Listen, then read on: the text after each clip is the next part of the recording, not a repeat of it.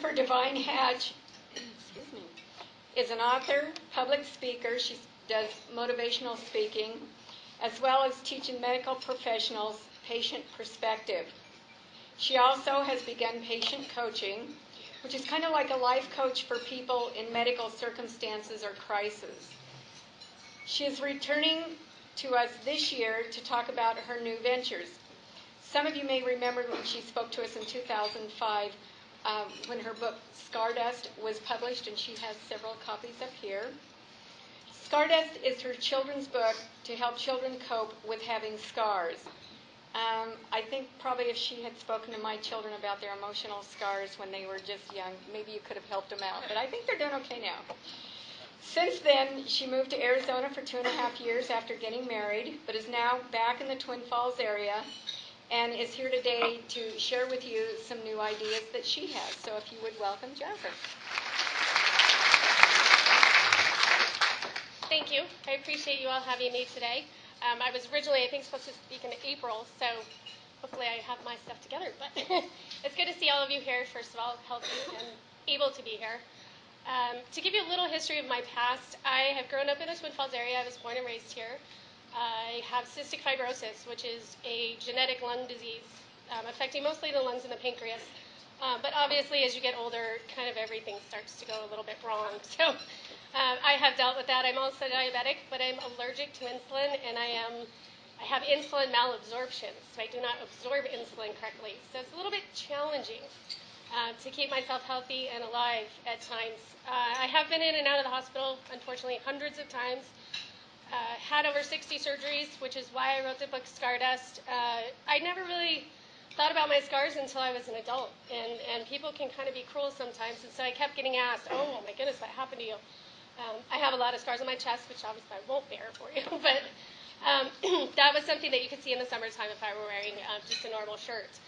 And so I felt that it was really important, and I did some research, and there's never been a book about scars. So I figured, hey, that's my gift. That's what God kind of gave me to work with, so I'll work with it. And I decided to publish my book myself because I did give it to several mainstream publishers, and the main thing I heard about it was they love the concept, love the idea, but take God out of it.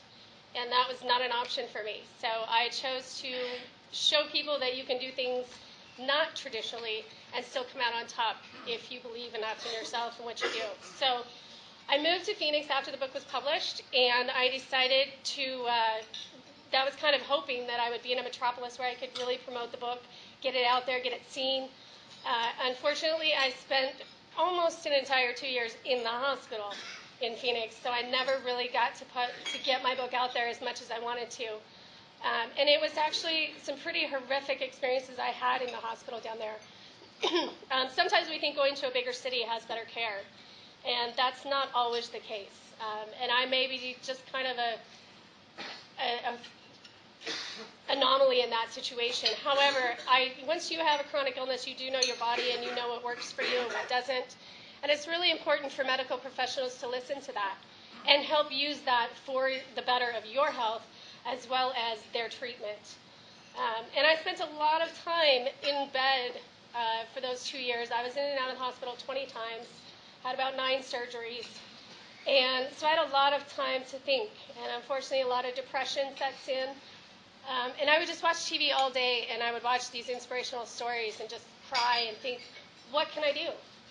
So I decided that when I moved back to Twin Falls, because unfortunately, had I stayed in Phoenix, I do not believe that I would have survived.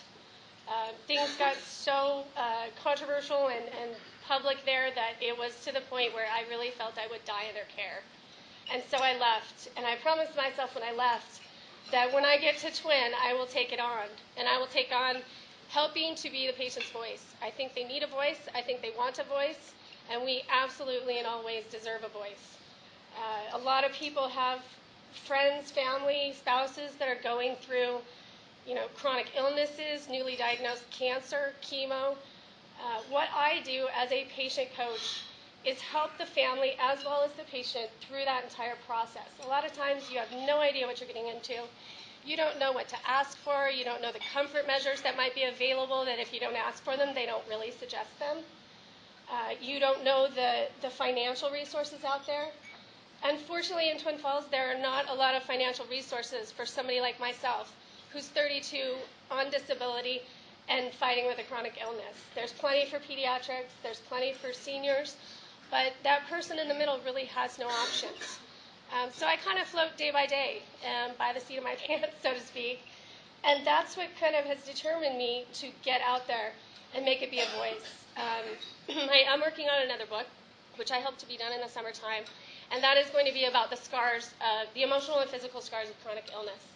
And it will be kind of a brutal reality into what it's really like to be a patient. The things you think of, the things you don't want to think of, the things maybe nobody thinks you should think of.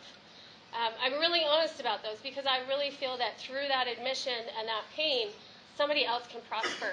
And maybe, just maybe, a doctor's life will be changed as well, to realize that they are dealing with humans, and every single life in this room is precious. And no matter your economic status, you deserve to live. And it's really sad when we have to tell people they don't because of money. And so my goal eventually is to have a foundation, nonprofit foundation specific to Magic Valley only. I want to start small, go big. Take it in pieces.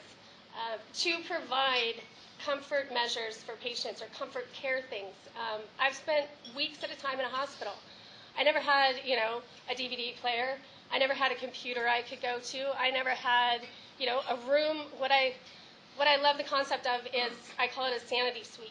And that's for a hospital to have a room where patients can disconnect from the medical facility, so to speak, and their family. Obviously, they could only be in there if they had a doctor's order. But this was something that I came across in a hospital, and I thought it was a great idea. And I don't see why there isn't a reason that we can't provide more comfort measures for patients.